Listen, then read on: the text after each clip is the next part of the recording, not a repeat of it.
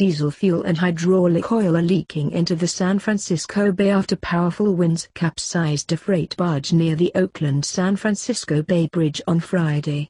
Authorities said they are preparing to clean a maximum of 4,000 gallons of diesel fuel and 300 gallons of lube oil. The 112-foot barge named Vengeance has a crane and is under contract with Bay Area Rapid Transit. It is positioned near an underwater rail tunnel that carries BART's commuter lines between San Francisco and Oakland.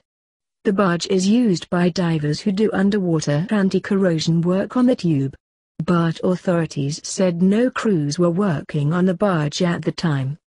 The agency's engineers said the tube is not damaged.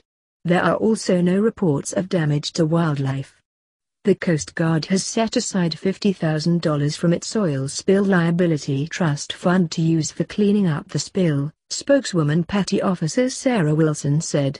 A crew placed 3,000 feet of boom around the barge, which will serve as a barrier to minimize the impact of the spill.